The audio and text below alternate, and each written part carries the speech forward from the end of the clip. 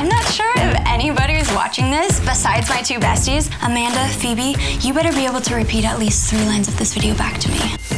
My name's Harper Vince.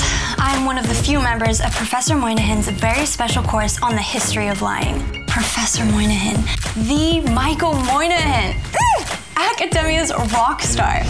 Would it be too weird to have him sign my copy of his book? Or maybe he'd sign my lie journal. Ooh. I feel like I'm the only real fan in the class. Everybody else is suspect. Right, yes, I need to give my alibi for the night of the fire. But this is the sort of class I was made for. My dad, Abe Vince, he's the CEO for Vince and Eager Consultants. You know, the PR team for the stars. First thing I learned from Dad is there is a big difference between the truth and the facts. You can take facts and put them together in many different ways, each making up a very different truth. It's kind of like a flower arrangement.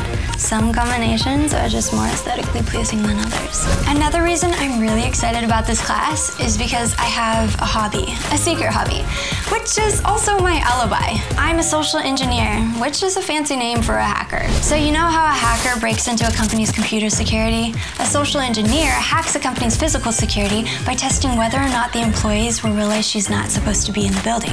Why do I do it, you ask?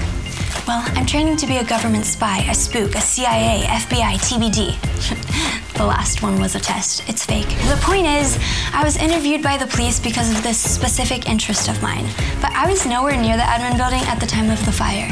The police know that, and so do Amanda and Phoebe. So, if you have any questions, really, you might as well ask Phoebes and Mandy. Or, I'm happy to answer in the comments of this video. Catch me next time, if you can.